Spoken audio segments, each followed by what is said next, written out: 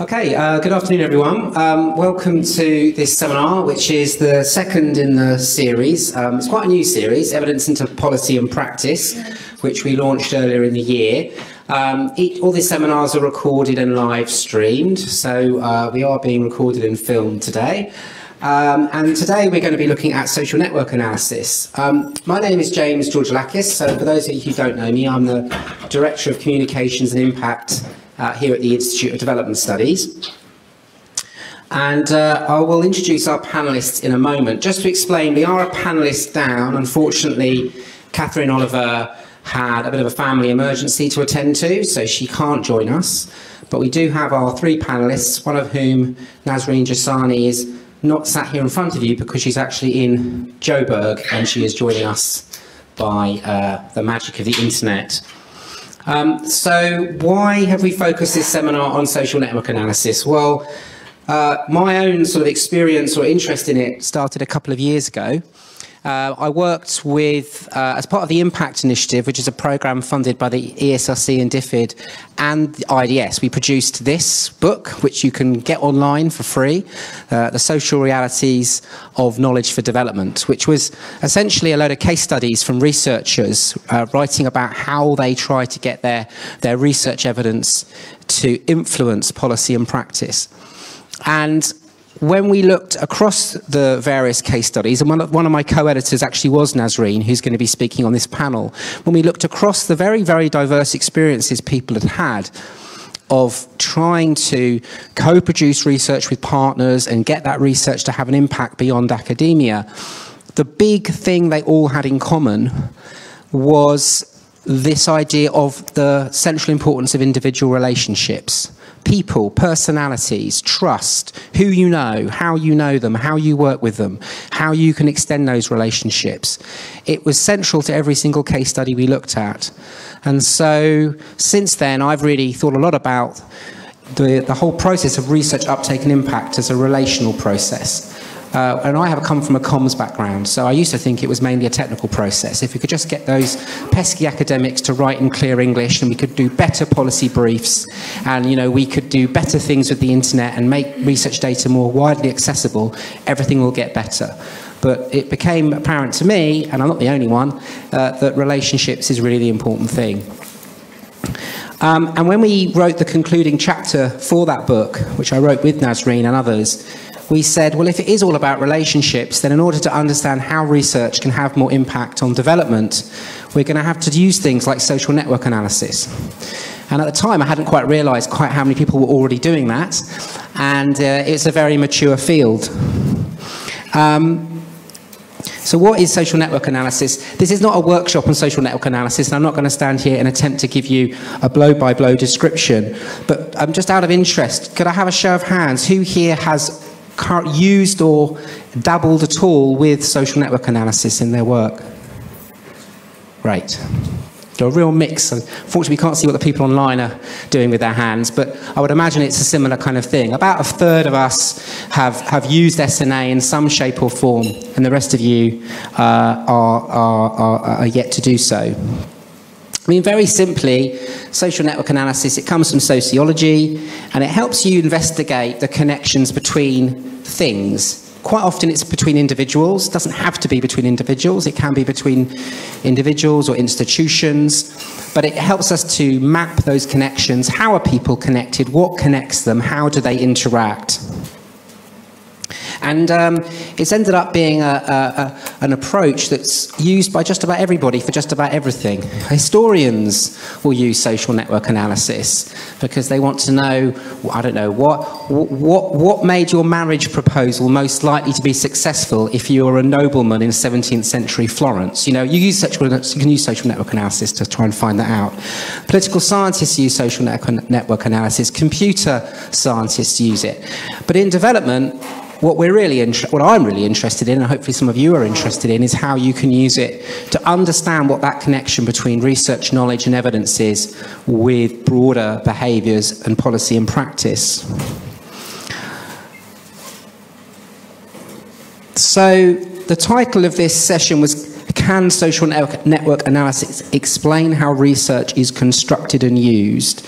And what I'm kind of hoping is we've got very different experiences of how social network analysis has been used today from our three panellists. And I guess what I'm hoping to get from it, and I hope what all of you kind of are able to go away and think about is, okay, what is the implications of this for my own work? How might I be able to make better use of this? And also, what are its limitations? What can't it do for me? So that's why we're here. I'm going to introduce the panellists in the order that they're going to speak. So our first speaker is Jordan Tchilingirian, and Jordan is a lecturer at the University of Bath, and he studies British think tanks, amongst other things. So he's really interested in the role of think tanks and policy research institutes and how they affect the flow of knowledge and the perceived legitimacy of knowledge. And he's used social network analysis, as he will explain, to map the changing social world think tanks inhabit and to understand the cross-professional intellectual teams which constitute this space. And his wider interests relate to policy making and intellectuals and relations between social science and public policy. And he holds a PhD in social and political sciences from the University of Cambridge. Also, if you were to do some mini social network analysis on the people in this room, you discover he's my supervisor, which is also why you have to be very nice to him when you ask him questions later. Then we have Louise Clark from IDS. Louise works in our knowledge, impact and policy team here at the Institute, and she leads that team's work on monitoring and evaluation, both in terms of programs, research programs, but also she leads the work IDS does on thinking how to monitor and evaluate its performance and its strategy as an institution. And prior to joining IDS, Louise worked as a male professional for over 10 years and worked for the likes of Oxfam America, ActionAid International, and as an independent evaluator. And during her PhD, she developed an innovative approach to use of social network mapping to visualize information flows related to agriculture value chains in rural municipalities of Bolivia. And then last not least, Nasreen, who you can't see yet. Or maybe you can see her, I don't know. There she is. I've been told there might be a time delay, but hi Nasreen. So Nasreen Jessani, who I mentioned I work with on this book. Nasreen is faculty at Johns Hopkins School of Public Health, focusing on the nexus between health policy and systems research, innovations in evidence-informed policy and practice, and the relationship between academia and public policy. So she's based in Johannesburg, where she is now, and she provides capacity strengthening to support to the WHO's partners globally on knowledge translation to schools of public health in East Africa, and she's also vice chair of the Evidence to Action thematic working group of Health Systems Global, which of course IDS is very involved with. And previous to all of that, she was based in Kenya working for IDRC. So thank you very much for all joining us. So I'm going to be quiet now and ask Jordan to kick things off and talk us through a little bit about his work with social network analysis. Thanks.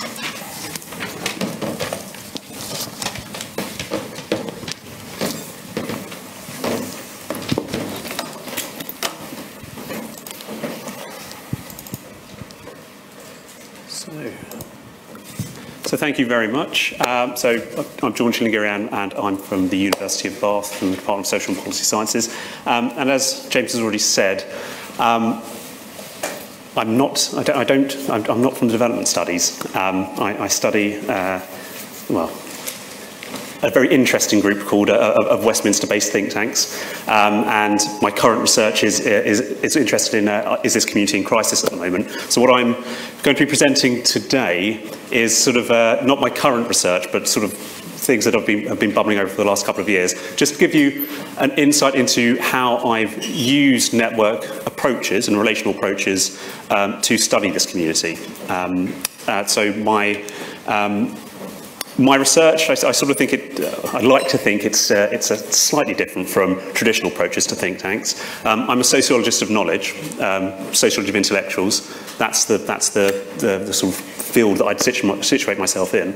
But when you look at the way think tanks have been researched, not just in the UK, across the world, they sort of fit into three broad types. So there's the sort of historical case studies of these organisations, where they came from, why they're smaller in one country and bigger in other countries, why there's more of them in one country, and so on and so forth.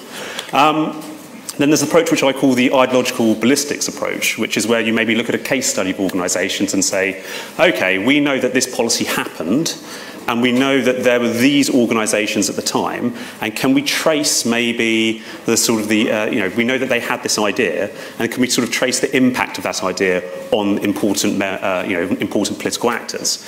And you usually see, so for example, what was the importance of think tanks on the rise of the third way in the UK, or the impact of think tanks on Thatcher's thinking, or so on and so forth. These are the types of questions that people will ask.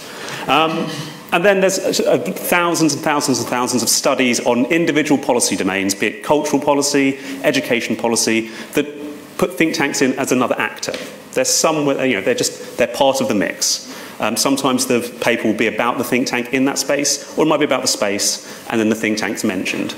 My research is slightly different to that.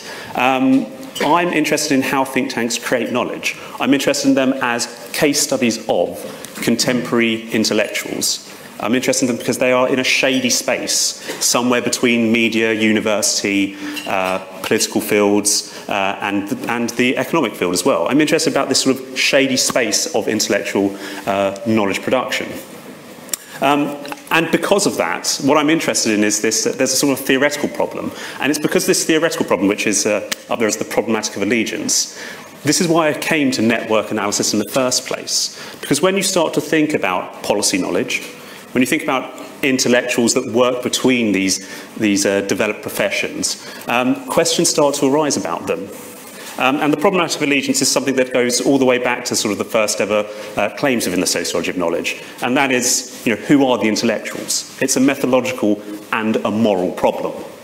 So methodological, it's who are they? Can we bind them? Can we find them and put a nice, neat bow around them and say there is a group?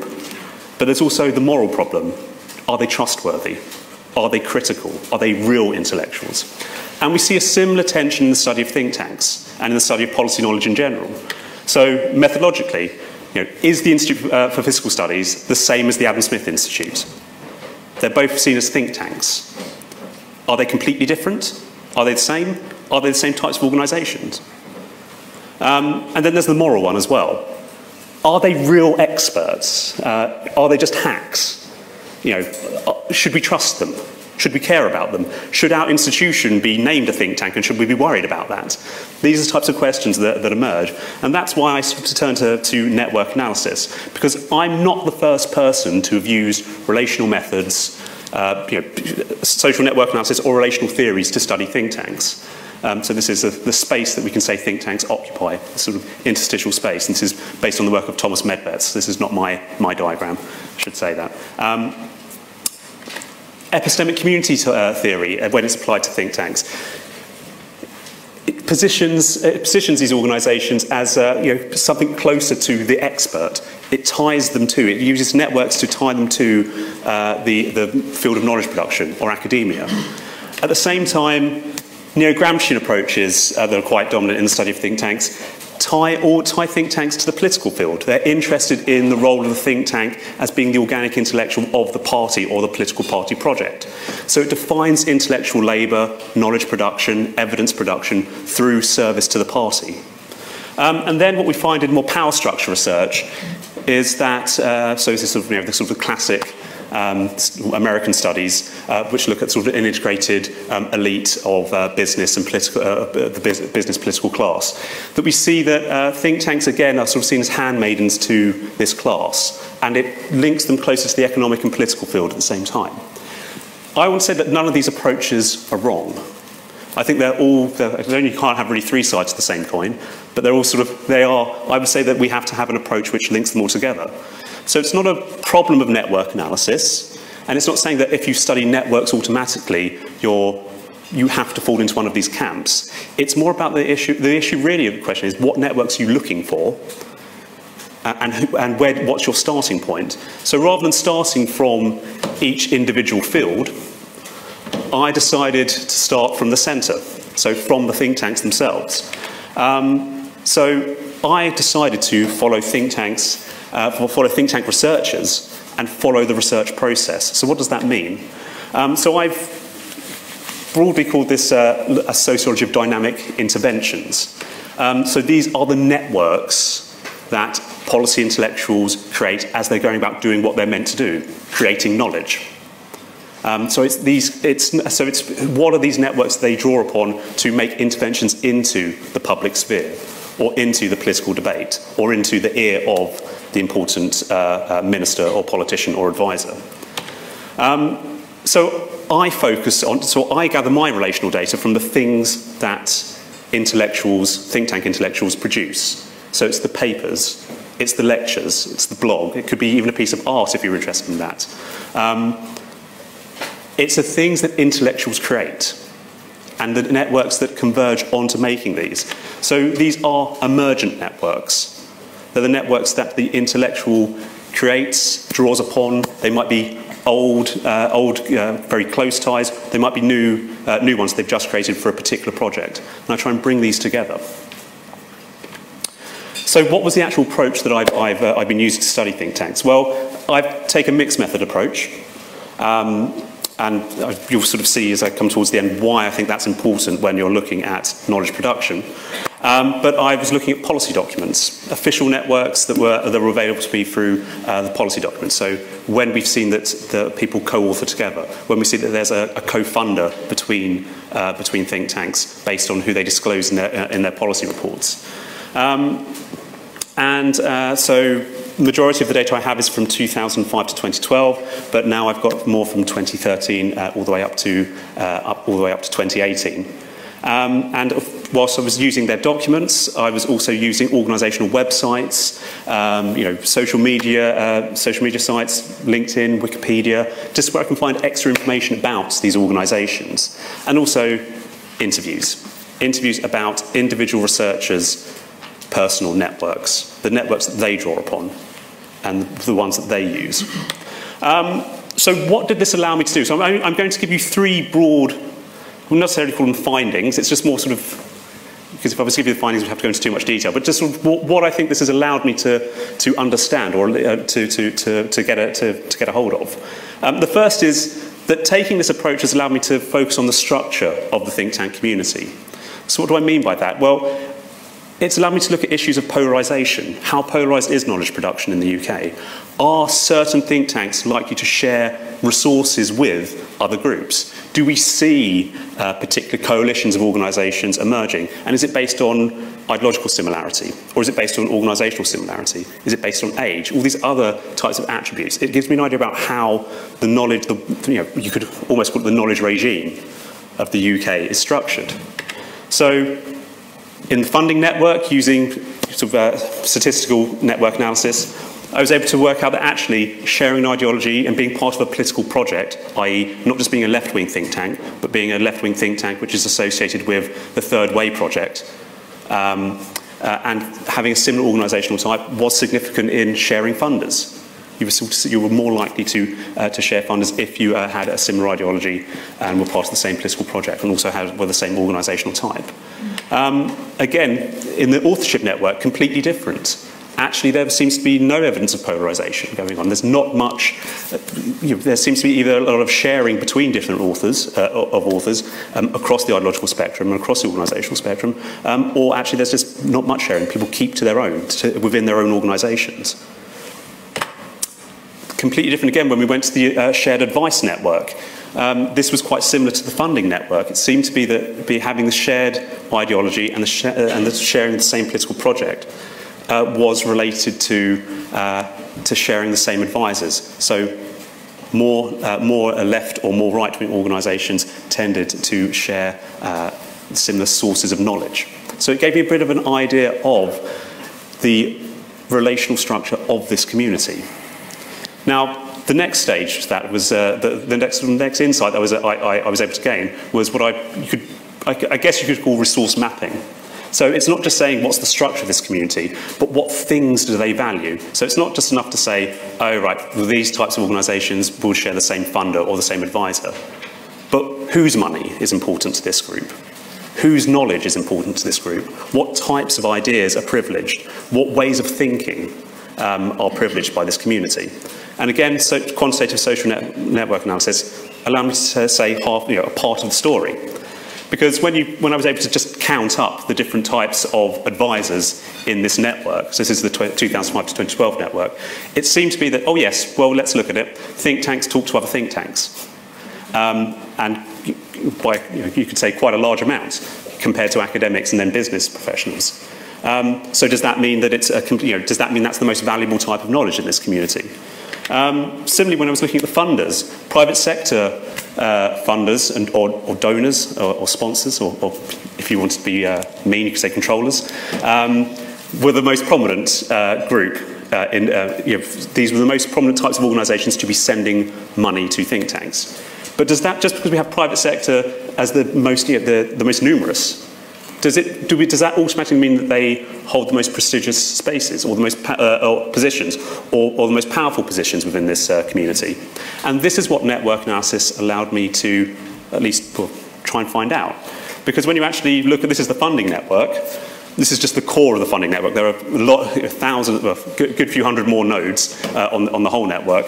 But actually, when you look at the most central actors, so that's the sort of horrible greeny ones at the centre, they are the key charitable trusts. Though private sector funders are there are more of them, think tanks want to be associated with core charitable trusts. They do not want to be associated with private sector funding. It's valuable to them, but symbolically it might not be as valuable. Again, when we look at this is the advice network. There are certain, and again, this is just the core of the advice network. It was actually a much, much larger network. Certain individuals are more central than others. And who are these people? They are people with more quantitative economic knowledge. The most central people, the people that, be you a more academic think tank, be you a more political think tank, a left-wing or a right-wing think tank, these are the types of people you want to talk to. So again, it allowed me to do this sort of resource mapping and actually try and find out what resources are not just present, but what is valued. And what are the characteristics of the people in the core? So just thinking about the advice network. What I also found is that think tanks they're not just interested in sort of the best academic, let's say. They're not necessarily interested in the person with the most publications per se. That could be helpful. But actually, when they're looking at academic knowledge, they don't just want the best economist. They also want someone who is exposed to the political world at the same time. So what I sort of found is that the sort of hybrid intellectuals within think tanks privilege hybrid knowledge. They want people that have spent time in the Treasury. They want, academic, great, a clever academic, even better, a quantitative academic, brilliant, but have you been on part of the select committee process? Have you been part of the, have you been advised in the Treasury? Were you a civil servant before becoming an academic, and so on and so forth? This is the type of knowledge or the type of skills that are vital or valued within the think tank community. And on the other side of that, at the same time you had these sort of hybrid academic actors, you also had hybrid political actors. So it's not just that you were a member of a party, it's not just that you were central in a party, it's also that you'd been part of a campaigning organisation, it's also that you'd been a special advisor at some point in your career as well. So all these people having a sort of a more hybrid careers seem to be much more important and valuable to this community. But there are limits to the official network. First thing is that if you disclose who your relationships are valuable. Think about your own connections and how valuable they are for you to get things done. When you disclose relationships, they're like a CV for these organisations. They are, when you're looking at these official networks, these are organisations saying, take me seriously. I am talking to the right people. And it's part of their own self-positioning of legitimacy. And there are always more people involved in the process of knowledge production and translation. So, and if you just focus on this quantitative network, you get you don't get a flat view of knowledge production, but you do get, the politics is taken out of it. So that's why half of my work has been quantitative, but the other half has been qualitative, and actually looking about how people use these networks and create these networks. So the other part of my research has been asking researchers to tell me the story of a recent project, and to get me to move around their network qualitatively, for them to reconstruct the relationships, where they can tell me about how they found the money, how they found the expertise, how they disseminated the ideas, who they went to. I won't spend too long on this, but one of my recent publications has been around how think tank intellectuals construct credibility. How these, if you find, when you go to a lot of think tank researchers, a good wedge of them might not have any expertise in the field that they are actually writing on. Best quote I have from my PhD days was an interviewee who said, I've got a BA in theology, but I'm writing about housing policy. How did that happen? Okay? You have these crises of credibility, not just from outside the community, but from the actors inside it as well. So how do they position themselves as credible? And to do that, I was looking about how they enroll themselves into other networks. I won't go into too much detail about it now, just for time. But just through talking to individual researchers, I was able to sort of see the interplay between the social capital of very senior staff compared to that of very junior staff. Very senior staff seem to have networks which go across the whole community. So they will have the sort of top-end relationships with people in the media, within business, within academia, within politics. But the junior researchers have very deep networks which go into one particular field. And the two are sort of meshed together to make a publication. So the director will say, you should talk to these 5 people, and from talking to those 5 people, the junior researcher can dig down deep, and those relationships become part of the wider organisational, organisation's reserve of social capital. And the other thing is symbolically how these networks bring in different forms of capital and legitimacy. So by a think tank researcher going out and making good friends with the right academics, they can use those connections and the sort of the symbols of the academic field as a way to buffer themselves against either influence from funders or perceived influence of funders. So it's part of the sort of, as the quote in the middle says, the dance of policy research. So that's broadly a quick run-through of how I've been using social network analysis, and not just from a quantitative perspective, but from a qualitative perspective. And the story, when you look at these stories, they make us think again about what these networks are. So it forces us, when we take a qualitative perspective and put it, or I should say mixed method perspective, it really points out to us that these networks aren't pipes or tubes, that knowledge doesn't just flow through a connection. It's a process of translation. It's mucky. It's murky. What you put in might come out quite different at the other end. And that these ties that think tanks and policy researchers create, I call partial connections. They are never sort of static for a long time, because the whole point about to be a legitimate policy researcher, it's not to be the best academic, but it's to be academic enough so you can show your legitimacy to the academic community while showing your legitimacy to the policy community, and so on and so forth. So it helps to map that sort of dynamic process. And if I was to sort of sum up very briefly, taking a relational approach to think tanks isn't new. What I think that my work has been doing is to the types of networks I've been focusing on are. And this offers an alternative to traditional relational approaches to the study of think tanks and policy researchers. It takes seriously that think tanks are a hybrid community. So by starting with the networks that think tanks create, we can see how they cross all these different professions. And of course, I've been going on about how mixed method S&A, the importance of bringing the narrative to the network is vital. The only thing I could say about my approach, maybe it might be a bit too British. It might be that these organisations have a certain publishing culture which allows me to follow those networks. And I've used it in a cross-sectional study. This is longitudinal data, but it's been treated as a cross-sectional study, which is problematic. And if you invite me back next time, I can tell you about my more longitudinal stuff. But it's also produced a rich database of organisations and individuals, which can be studied in a lot more detail. But thank you very much.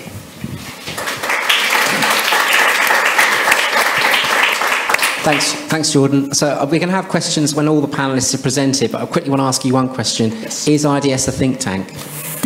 What would you say? It depends who's calling you a think tank, and I would say yes, you are. Because a think tank could exist in any place. Thank you. Okay, well, we'll come back to that. So now for something slightly different. Very Louise. different. Okay, great. I'm hopefully online. This is... Okay.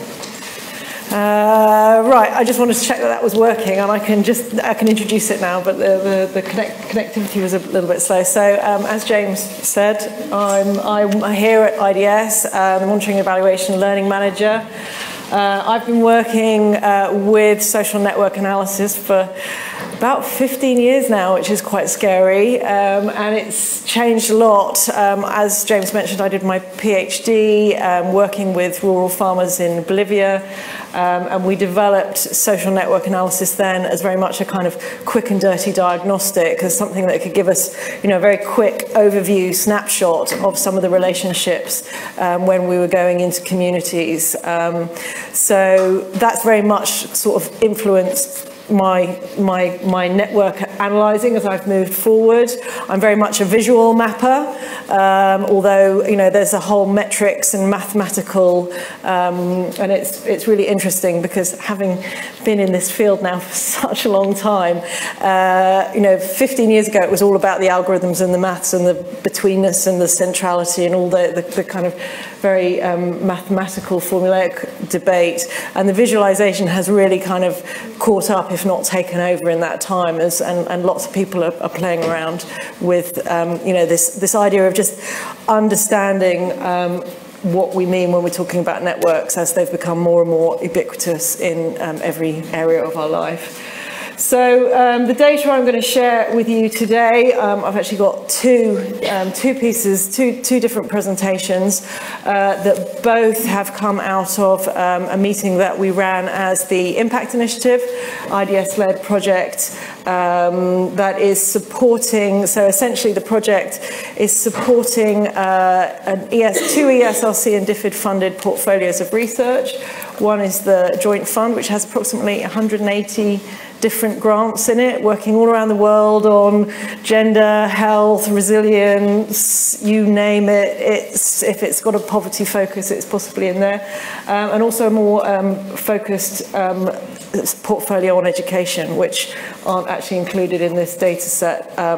So this data has all come out of a meeting that we ran in Delhi in December last year, so it's all quite fresh, and I'm still playing around with it, but the idea basically is to show you two different angles of network analysis. Firstly, the kind of the quite straightforward relational mapping between, in this case, the delegates at a meeting, but also some work that I'm exploring around kind of more using it more for systems mapping and looking at sort of two-mode networks, which is an area that I've always found really quite useful. So going to this hairball, so this is a software called Kumu, which is great because it actually does have a function called hairball, which you can probably see why. And basically, what we did, these are the relationships between our over 100 delegates that came to our meeting, both before and after. And I'm going to talk you through a little bit how this is broken down. Essentially, we used an online tool called SumUp, which basically presented everyone with a list of everyone else that was going to be at the conference. And just by clicking simply on a link of the other delegates, they could answer a drop-down box to tell us how they all knew each other. So it was, for me, this was a real revolution in terms of how you get the data to do this network analysis. And also, given that we were at a conference, it had a double effect of helping people to know who else was at the conference. And, as we see, people know each other by name, but they don't necessarily know what each other look like. And the focus on this, the meeting was called the Power of Partnership. So it really was, the emphasis was on building relationships. So we weren't just mapping the relationships for mapping the relationships' sake, although it was nice to get an interesting data set out of it, but it was really about emphasising the people that we were there to build connections, and it was all about who you knew and how you knew, and that it was how you were going to use these connections moving forward. So this is like the hairball diagram, which doesn't really tell us anything, apart from the fact it was a really great event. There was lots of people, and they all got on really well. Sorry.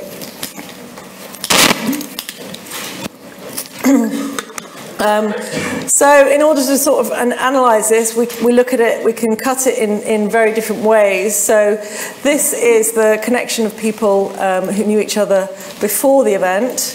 So you're saying we're already there is already a network there. These are people that have previously worked together. So we're already we're building upon quite a solid foundation. You can see there's a core of the IDS organising team in the middle, the conference organiser up here. And an interesting network around this corner of people who all know each other socially. So, in terms of thinking around networks and how you strengthen relationships, understanding the different types of relationships that people have, and who some of the kind of core influencers are in this network. So that's one view, and then this view, which is much more partial, is, so these are people who are aware of each other's work. So we're going to a conference, I've read their paper, oh, that's really interesting, I want to follow up with that person, I'm aware of their work, but don't know who they are. And this is why, as academics, we go to these big international meetings. And in many ways, this data is telling us what we already know, but it is providing us with empirical evidence, and also, importantly for us in the Impact Initiative, kind of data that we can follow up on in terms of how we then strengthen and build these relationships moving forward, and and to bring it back to the focus here, with this focus on how you use evidence into the policy space. So this is our kind of policymaker, the guy from DFID, who everyone really wanted to meet. And funnily, when we get to, everyone thought that every conversation he had would lead to some sort of follow-up. He had a slightly different view. So these are people who are aware of each other's work, and then this is people who had been in touch. So we already communicate, but we haven't actually met. So there's a slightly stronger relationship there than, in fact, that they're going to know that each other are going to this meeting. They will probably have communicated around it, but so there's understanding that this network already exists. As as part of my job as the monitoring and evaluation person, I have to try and measure how we're building relationships within this network. So actually, I have to know who knew each other beforehand to be able to demonstrate how good a job we've done.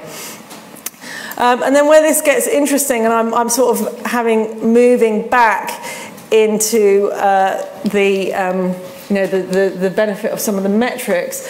So these are the people that have been identified as the kind of the core brokers within that network.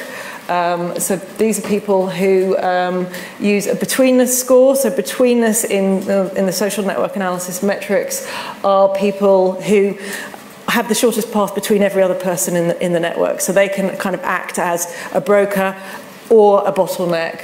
And what's quite interesting here is we do have, some quite strong sort of triad relationships. So that's a really, those people are kind of core influencers within our network, and people that we certainly want to kind of reach out to and have potential to work with us as champions, and in building this kind of strong network around this research portfolio, and linking then to policymakers. And there's our DFID guy again. So this is all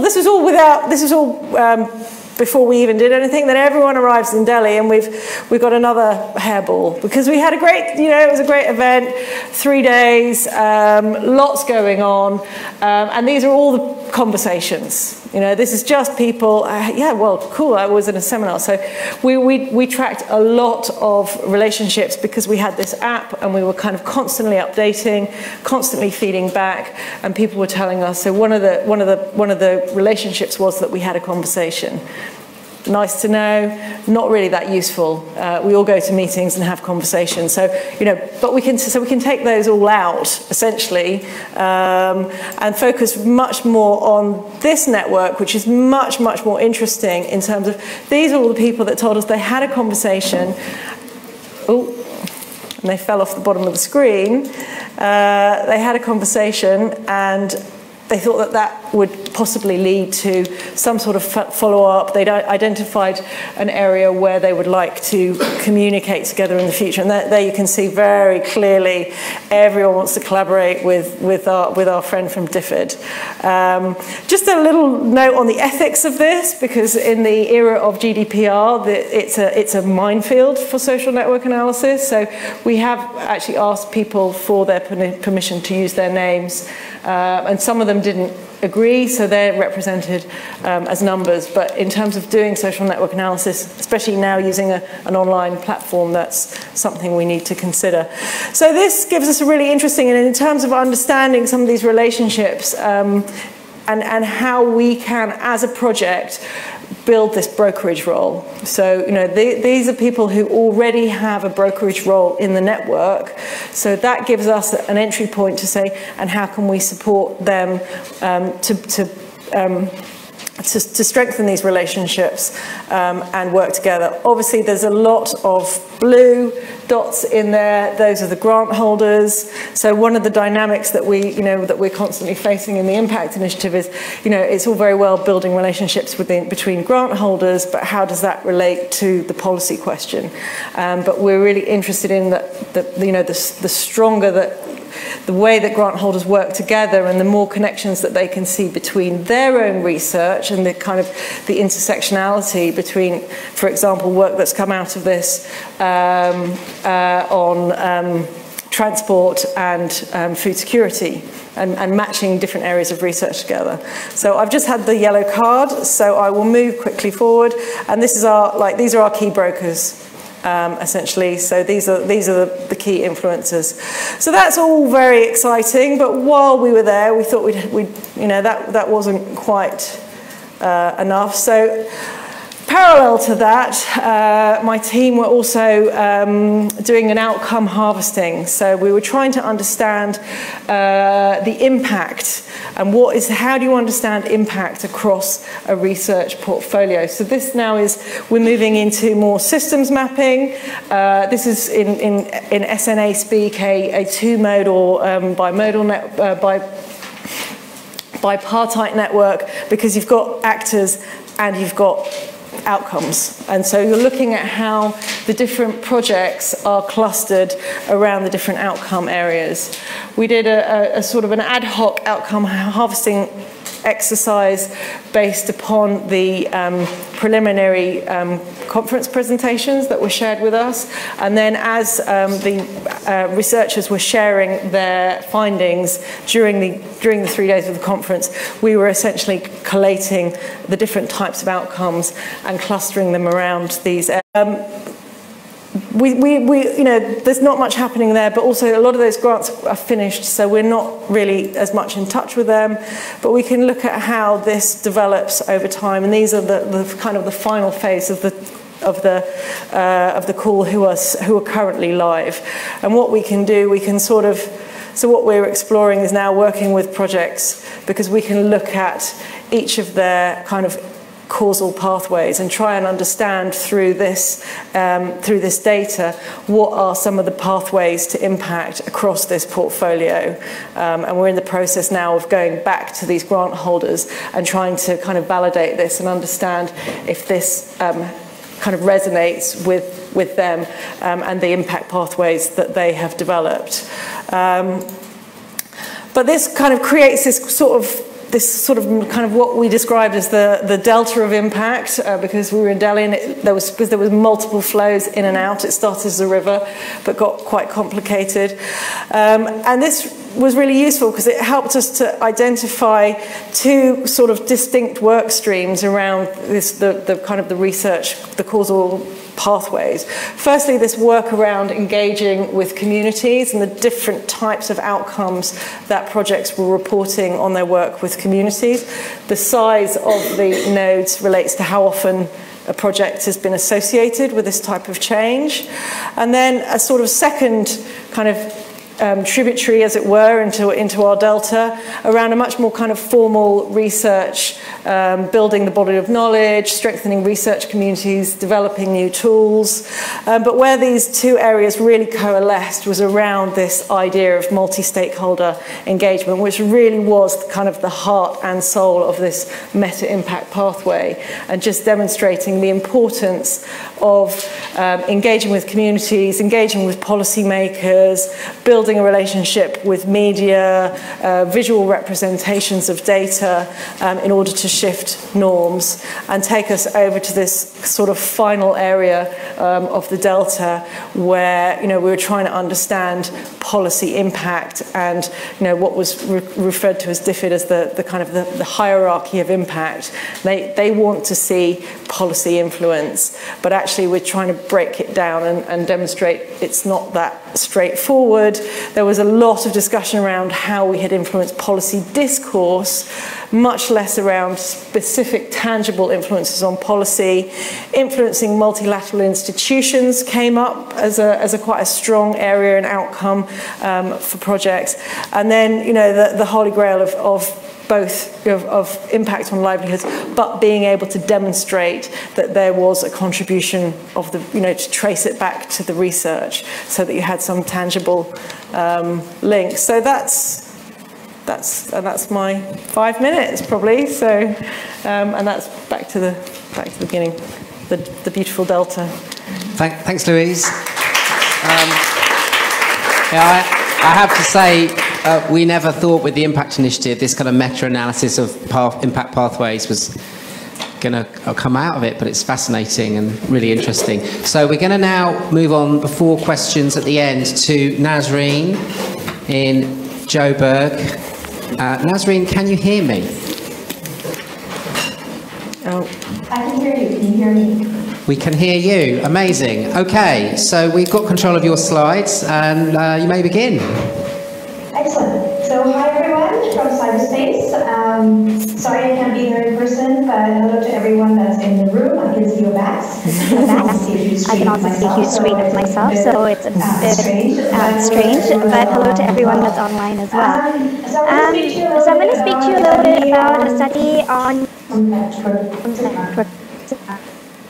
In order to minimize the bandwidth issue that we have here in South Africa, as well as the possibility of losing electricity anytime, I am going to take my camera off and share my screen with you, so I will tell me if this works, and then after the presentation I'm happy to come back online and speak with anyone that has questions if that works. So here we go. I'm going to take off the camera and share my screen and tell me if that works and if you can still hear me. There we go.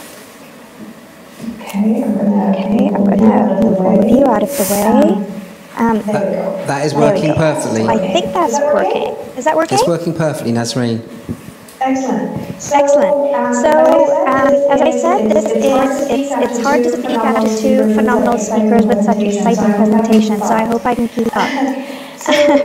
So this is a study that I did in Kenya a few years ago as I was, I understand that's an echo. Is that an echo? I got a message from a kind listener saying that there might be an echo. Maybe online. Maybe online there's an echo. Is everyone in the room hearing me okay? Yes, Nasreen, I think you better continue. Okay. Let's hope that at least online it's not too much of a problem. Thanks for letting me know.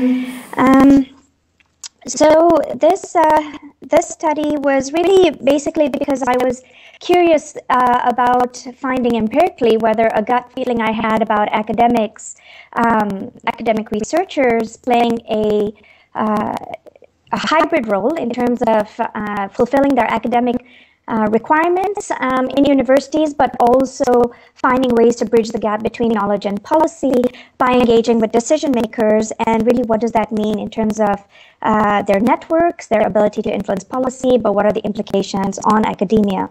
And so I look particularly within schools of public health. And so I'll give you an overview of the research itself and then the wider implications, particularly in light of the SDGs and our discussions on multi-sectoral action for public health. So a little bit of background. Universities are generally credited for building capacity, brokering partnerships in some cases, but also serving as bellwethers for innovation and discovery. But they do face new challenges now as these traditional roles of academia are beginning to evolve. And in public health in particularly, this increasingly includes participation of communities, decision makers, implementers. So research in this field has really been encouraging a symbiotic relationship between the bench sciences and the implementation sciences, thereby creating opportunity for academic institutions such as schools of public health to think about how they intersect beyond health to straddle other sectors such as education, labor, and economic sectors become more important. And finally, these emerging opportunities give rise then, therefore, to evolving roles and the necessity to be adaptable in those positions and create more flexible boundaries with respect to academia and their influence on decision making, whether at the level of policy, practice, or the public. And so in thinking about these hybrid roles, and I hope this animation works, we're looking particularly at, and you might recognize The Simpsons, you know, on one side of what we think of as this huge divide and bridge between academic researchers and policymakers, do these hybrid individuals exist? And if so, how do we find them? How do we identify them? How do we support them? How do we leverage them? And so for this particular study, we define these academic knowledge brokers as academic faculty in schools of public health that are connected to policymakers as a conduit to policy influence, but also serve as advisors internally in the School of Public Health to their academic peers on advice with respect to evidence to policy, practice, and people. And so the study in Kenya actually, we have a trilogy of papers that came out of this. And unfortunately, as you probably all know with research, you have to divide really interesting intersects in what you're learning into different papers. And so we do have multiple papers on looking at multiple aspects of this study. The first thing we did was map the networks, and this was using social network analysis. Once we identified knowledge brokers, we wanted to understand really their attributes, their capacities, and their skills. And we also wanted to understand, therefore, how are they engaging? What can we learn about the strategies for engaging with decision makers? So for today, I'm just going to focus on the first aspect, which is the SNA part of our study. But as you will see as I move forward, we did couple this, as Jordan and Louise did in their studies, with a more qualitative aspect. And so first, I'll give you a little bit of background into what the political context was in Kenya at the time that I was there, which was in 2013. I'm originally Kenyan by background and by birth, and so I went back to Kenya to do this study, particularly because of the passion and commitment I have to the country. And I was there during a lot of political upheaval at the time. So in 2010, there was a new constitution that was rolled out, and it was requiring the devolution of power from the national government to the counties. In parallel, a couple of years later, in 2012, a new University Act required that all universities revoke their existing charters and create new ones. And faculty at the time of the study were therefore really, really busy providing the relevant information for accreditation. And then in 2013, while I was there, all of this was happening in the background, but there were looming presidential elections. So that meant that policymakers were either busy with political party activities, or they were uncertain about their futures, or maybe both. And so it's quite likely that we were anticipating that whatever network map we find in terms of connections between academics and policymakers, is likely to be quite different just a few months down the line. And this is one of the exciting things, but also the limitations, I guess, of anything that has to do with some form of stakeholder analysis. Is it really needs to be a dynamic process. Assuming that a static map at any point would be the same several months later is something that we need to be cognizant of. So because the academics in Kenya, many of which are affiliated with political parties, we're expecting that these looming elections were also requiring political party activities by several of the faculty that were involved in campaigns. So the advocacy role and their political role was something that we also had to keep in the back of our minds as we were doing this study, in terms of, when we think about people wearing one hat, it's really not fair, because, there's many dimensions of people's lives that are influencing their relationships, which we found, and I'll speak more about that. So in terms of the academic context in Kenya, just some key facts to give you a little bit of background. There were at the time 39 universities in Kenya, and of those there were 6 schools of public health. So, in some countries this may be really small, for some countries this is really large. 5 of these schools of public health had some kind of presence in Nairobi. Either their headquarters or their main building was in Nairobi and the satellite offices were in districts, or the other way around. But 5 out of the 6 had some kind of presence in Nairobi. And this was really important for us to understand, because obviously, as you can imagine, this drove the opportunity for those that wanted to have connections with decision makers or influence national decision making. That was really critical in terms of their geographic location. In terms of just an understanding that research funding, about 16 to 30% of funding for research in Kenya was coming from non-governmental resources. So even though we were really interested in looking at relationships between the academic faculty and national government, there was this recognition that maybe not all the research was relevant or imported or funded by the government. And there's pros and cons to that. We also recognize that even though the study was confined to research evidence and researchers from academia, obviously there are many other academic bodies that existed in Kenya with respect to think tanks, like Jordan mentioned, in terms of non-governmental organizations. Also, the government itself has research institutes. And so that was all part of the larger understanding of the context with respect to academic research. This is just a table to give you an overview of the 6 different schools of public health that appeared at the time. As you can see, some had 3 and up to 7 campuses across the nation.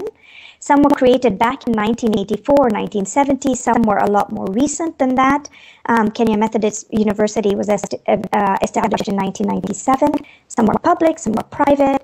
All of these things were important for us to understand in terms of their ability to engage with decision makers. It was also important for us to know the size. As you can see, some of these had a total number of faculty of only 17 with a maximum of 34. So not huge schools of public health, unlike where I work at the moment at Johns Hopkins University or at Stellenbosch University, where I'm affiliated, which is a completely different ballgame. So this gives you a little bit of background on the variety of the schools of public health. And this was actually a census across all 6. And so in terms of how we designed this study, it was similar to the ones you heard about earlier. It was a mixed methods sequential design. So we started off with the quantitative aspect, the SNA. And so we applied a sociometric survey across all schools of public health. In total, that only came up to a potential sample size of 157. Of the 157, we were actually able to speak to 124 faculty. So it ranged from about 75% coverage to about 95% across individual schools, but across our entire network, it was an 80% response rate, which we're really happy about. In terms of the social network analysis itself, we spoke to each of these 124 faculty about listing all the members in national government that they engage with in order to influence decision making. So not in order to invite you home for a dinner party because we grew up in the same village or district, but really with the intention to use that relationship to influence decision making. And what we did is then take those networks and use some of the measures that are quite natural to social network analysis in terms of measuring their out degree. So how many people are they connected to at the government? We measured their in degree, so how many people within their departments go to them for advice on evidence to policy. And then we also used the between centrality measures. We ended up using a composite score because we didn't find that any of these three individual metrics or indicators was able to provide us with the kind of identification of our knowledge brokers that we were looking for. And so we used those measures to identify our knowledge brokers, but also to do a visual mapping of where they appeared in the networks. We found that there were 7 knowledge brokers that fit this criteria across the 124. And then what we did in the second phase of the study, which I won't go into, is then interview these 7 knowledge brokers to understand what it is about them that makes them comfortable, advantaged, or morally or ethically disposed to be able to do more of this engagement work. But we also wanted to speak with those that don't engage with policymakers to understand why they don't engage. And we also wanted to speak to leadership at the universities to see what it is about the institutional environment that either supports or hinders this kind of engagement with decision makers. And so we interviewed 23 people in total in the second phase. Of those, we interviewed 5 knowledge brokers, 10 academic leaders, some of which overlap in their roles as knowledge brokers. So in total, academics, we spoke to 12, and then at the national level, we spoke to 11 policymakers. So I won't share the data that came out of the qualitative phase because I don't think I have time for that, but particularly on the SNA, I'll show you what we found. So this is an example of what the network map looks like for one particular university. So this was the Kenyatta University School of Public Health. Anyone in fuchsia pink, and apologies to those that may have visual impairments in being able to see or distinguish the colors on this map. But those that are in fuchsia pink are academic faculty at the Kenyatta University School of Public Health. Any node that's a different color is a decision maker. And those that are of the same color belong to the same ministry. So for example, everyone in light blue is a different decision maker, but they may all be housed within a Ministry of Health versus everyone in yellow might be a Ministry of Water. So that's what this map looks like, for example. And those that evolved or that appeared as knowledge brokers are the ones that you see that are large pink circles with a black box around them. So what we found is that there were some faculty that were externally influential, so they had high out degree, but they didn't appear as having high in degree or appear as knowledge brokers. So they were externally influential, but not really internally trusted. We also found those circled in blue are faculty that had lots of arrows into them from faculty that they were supportive of them as trusted advisors, but they didn't seem to have too many connections with government. And then we had our knowledge brokers. And so we mapped this out for all the universities individually, but then we aggregated that data and looked across the universities, where are these connections looking like at an institutional level? And what we found was really, really interesting, particularly as we think about the intersect of health with other sectors. And we found that across Kenya, academics in schools of public health were connected to 16 ministries in total, but each school of public health was connected to between 6 and 10 ministries, which to me was personally quite surprising. I expected, as you would see in the red circles here, that of course they would all be connected to, at the time we had 2 ministries, Ministry of Public Health and a Ministry of Medical Services. And so I assumed that of course they're all going to be connected to those 2 ministries, and they were. All of them were connected to these 2 ministries. But it was really encouraging to see this diversity of connections across sectors. We found, of course, that some universities had monopoly relationships. So for example, we see on the left side here, the Great Lakes University of Kenya was the only one that mentioned that they had connections at the Ministry of Water or with the Prime Minister's office. And the Kenya Methodist University on the right-hand side, you'll see, was the only one connected to the Ministry of ICT. What we did find, however, was also that there were some monopoly relationships. And in those relationships, we could see that sorry, I've already talked about the monopoly relationships. I got distracted by a quick Skype message here. Sorry about that.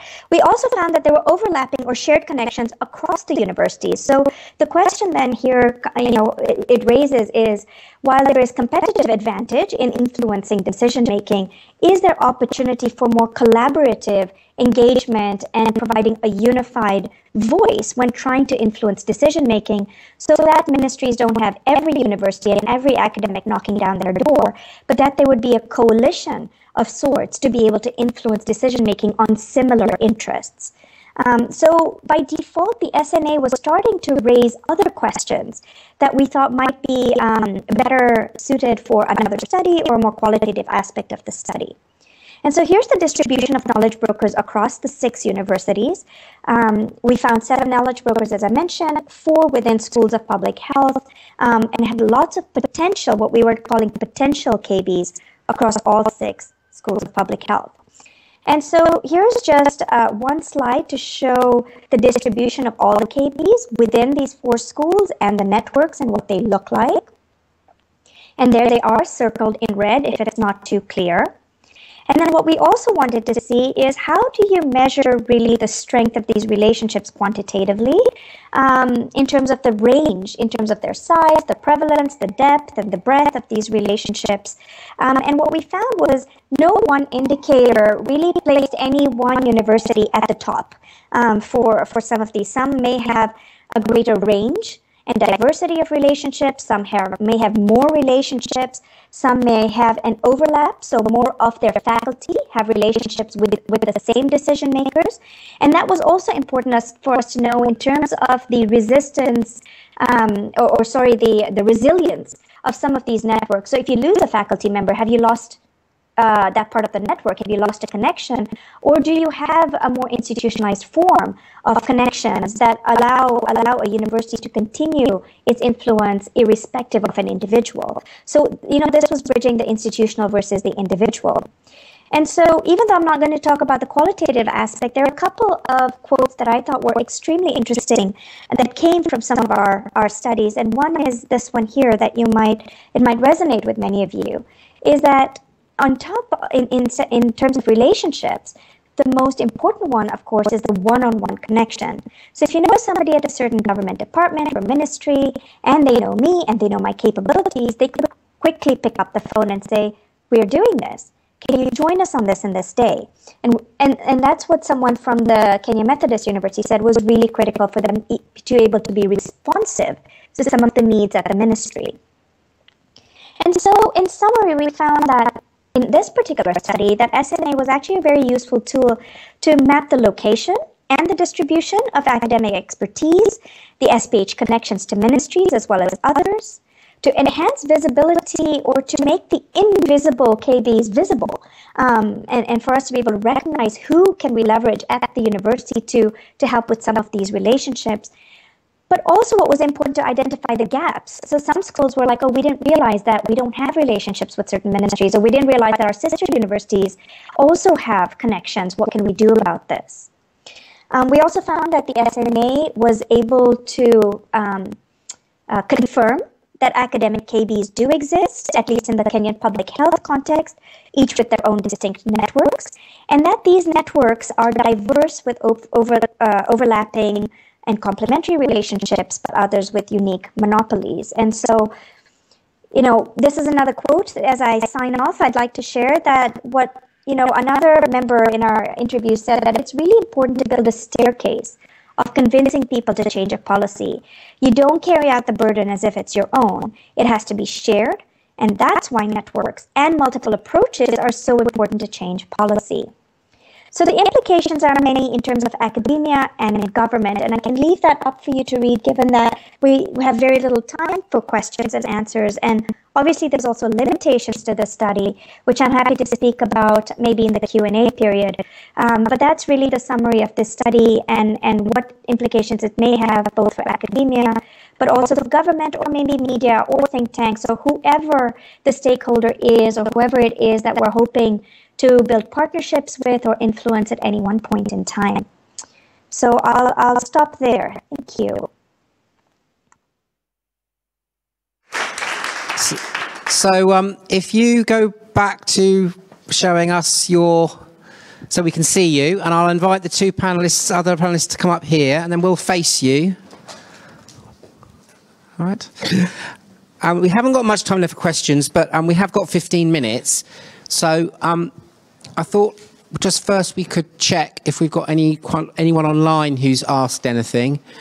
I'm not going to, no, not at the moment. Okay, so we've heard a lot about knowledge brokers and hybrid knowledge brokers and powerful connectors.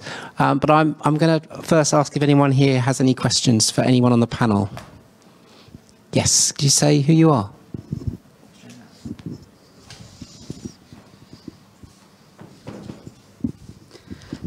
Thank you.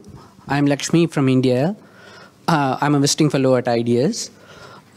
Firstly, thanks to three of you for this insightful presentation. It seems fascinating, but at the same time, a lot to unpack immediately within half an hour. It all seems well when you project it on a graphical scale in relational terms. What is the use of such knowledge? How can it benefit? Because in most of the sciences, things become easier to translate when you have a measurable metric. Is there any metrics to measure such social network? I mean, what are those metrics? Is there a relationship between those metrics, like some cited funding, resource mapping as certain parameters? Are they metrics, or do they have a hierarchy? That's my question. Thank you.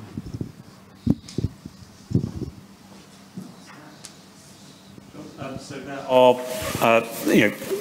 yes, there are lots and lots and lots of metrics. I think all of us at some point have talked about one or centrality and different forms of centrality and what that means. Centrality is probably one of the most basic metrics in social network analysis. There are metrics for describing the whole network, like the density of a network, down to, or on the nodal level, like centrality, or there are even scores for brokerage.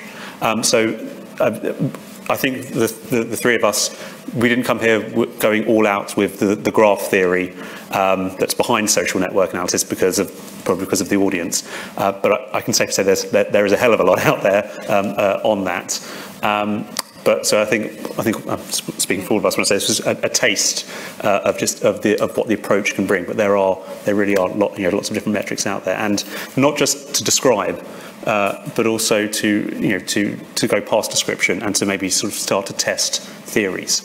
You can find that something is central, but does centrality correlate with an outcome that you might find in more traditional statistical analysis? There are lots of very interesting methods out there, and not just to look at one time period, but also to look at network change and evolution. So, not just, and again, it's not just measures about particular nodes or about the structure of a network, but things like homophily. Are people more or less likely to share resources or to associate with people that share the same attribute? There's so much out there which we could maybe talk about after the session. Okay, thanks, Jordan. Anything to add to that, Nasreen? No, I think that's great. I think probably none of our graphs showed this.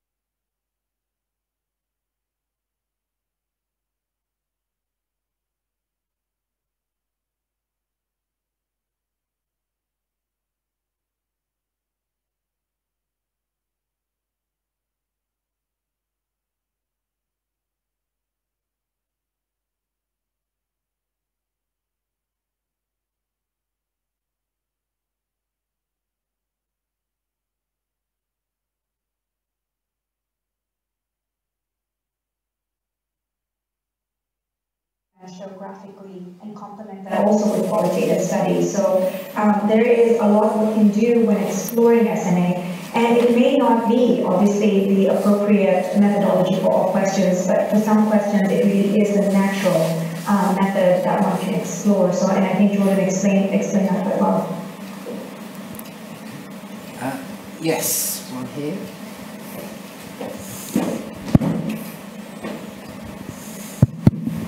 Hi, my name is Alban Massapalisi. I work at FAO on a program aiming to influence agricultural policy with evidence. And I'm also doing a PhD on the political economy of evidence-based policy in Ethiopia. So I have a question which is related to my research interests as well, is whether any of the panelists were able to kind of map and characterize the flows of knowledge, or evidence between the nodes, because I think a lot of the discussion has been on the nodes and who is a knowledge broker and the attributes of the nodes. But I'm wondering whether you've been able to research the kind of the flows or the translation of knowledge between the nodes, and kind of knows what type of knowledge, kind of assign attributes to the knowledge that flows between these nodes. What kind of knowledge, quantitative versus qualitative field of research. So that's my question. I have other questions, but maybe I'll stay with that one right now. Okay, I'm going to take a couple, so we've got, and then we'll answer them all together. So there's one online, if you can hear what that was. And I will come to you. Okay, this comes from Rochelle. What opportunities do you see for SNA in the practice of development, i.e. by development practitioners and aid workers? And what are the barriers and how do we overcome them? Okay, and then there's one here. We'll take all three because of the time, and then we'll get the panel to respond to all three. Yep. Hi, I'm Colin Poulton from SARS. Question for Louise. It's quite a specific question, and I'm not quite sure where I'm going with it. But when you were looking at your interactions at your workshop, you had one point where you were asking if people had had conversations which they thought would lead to something. And it struck me that if that's a conversation between two people, what if one person said it was likely to lead to something and the other person didn't? Do you have ways, nice visual tools for mapping sort of asymmetric relationships in your network like that? Okay, so what I'm going to ask the panel to do, I'd like us to answer all three questions, but you don't necessarily have to answer all three yourself. So I'm going to start with this really excellent question from the gentleman from FAO on the flow of knowledge as opposed to the attributes of the nodes. Louise? Yeah, okay. Oh, I've got a mic, haven't I? So, yeah, I mean, I think that's a really good question. And, you know, one of my mantras is it's about the arrows. It's all about the arrows. It's, and there's a bit of an art form in trying to find, you know, what is the right question. And it depends very much on the methodology and how you're generating your data. So in the example that I showed, you know, it was very much connections, how you know someone. Did you know them before? How do, you know, have you spoken? Have you emailed? Have you heard of their work? My PhD was in the agricultural field, and you know, so we basically codified information. So it was all about information flows between farmers and extension, and between different agencies, and we codified so market information versus technical information versus, you know, seeds, technologies. I mean, one of the challenges there, it very quickly gets repetitive, and I think to kind of reiterate the point that Nasreen made, it's not the right method for everything, but yes, it's all about the data that you know, like any good study, it's all about the data that you feed in is what you feed out. But you could start to look at networks that form around different types of flows, but that's all about how your research design essentially. Jordan, I thought you might have a view on that flow, because you mentioned that you kind of didn't look at it as a flow of information or knowledge. You kind of talked about it being a sort of slightly disconnected network. I think when I was saying that it's, I have a problem with the term flow sometimes, because it makes it feels that information is the networks that you have are pipes. When actually, when we exchange information, there's always the act of translation. Is an act of distortion. You know, I'm definitely not the first person to say that. But quantitatively, are you going to pick that up? Probably not. We can be aware of it. So in my networks, I could say, oh, it does seem that quantitative economic actors are the most important sources of knowledge. Can I show how the information flowed through the network quantitatively? I'm yet to find something that would allow me to do that, but still taking it, and when I say social network analysis, I don't just mean p-values, numbers, and lines and dots. You have to get to the meaning structure of the network. You have to get to the lived experience, the history, and the culture of that network, and you can only do that through more, what we might see as more bread and butter traditional methods. But still, you're putting the relationship as the focus, and that's where you can start to see how this information flows. Yeah. So, Nasreen, I'm just going to ask you if you would like to. It's a very big question. What are the opportunities for development from? But would you like to give us 1 minute on where you see a particular opportunity for the application of this in a development context, based on your own sector or area of expertise? I think lots of opportunity for it. I guess I was thinking about, in what context would it be really useful, and what are the barriers to answer Rochelle's question. And I think as I'm thinking about particularly conflict-affected states where the roles of leadership, the roles of, so let's take the example of, for example, the Syrian refugee population in Lebanon, and looking at how to provide access to healthcare for them, how decision-making is made, and starting to look at within a completely new structure, a demographic structure, in a situation that's not normal. How do we think about resource flows? How do we think about information flows? What about access to knowledge about where to get healthcare? And who controls that, who makes decisions on that, in a completely a situation where the entire structure of a family or a community has changed. And I think on the ground, trying to understand who we would have assumed are perhaps religious leaders or community leaders that would have been able to be influential in normal settings, that has changed now to whoever is available in a refugee camp that has taken on the leadership role.